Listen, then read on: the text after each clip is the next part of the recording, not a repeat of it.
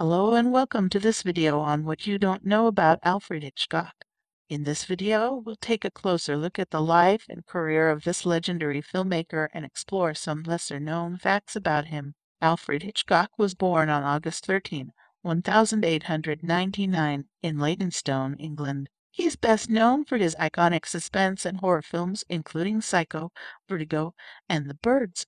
But there's more to Alfred Hitchcock than just his work in film. Did you know that Hitchcock was a master of marketing and self-promotion? He was known for his distinctive and often macabre public persona, appearing in promotional materials for his films and even hosting his own TV show, Alfred Hitchcock Presents.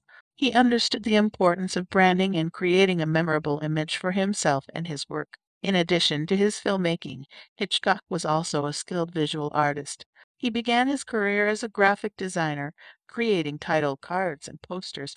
Later in life, he would create his own storyboards for his films, allowing him to plan out each shot in advance and create his signature cinematic style. Despite his success, Hitchcock was not immune to criticism. He faced accusations of misogyny and abuse from several actresses who worked with him. While these allegations are deeply troubling, they serve as a reminder of the importance of holding those in power accountable for their actions. Alfred Hitchcock's impact on the world of film is immeasurable. His films continue to inspire and thrill audiences to this day, and his legacy as a master of suspense and marketing lives on. Whether you're a fan of his work or just appreciate the art of filmmaking, there's no denying the lasting influence of Alfred Hitchcock.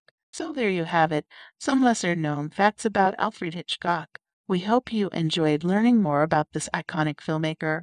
Thank you for watching.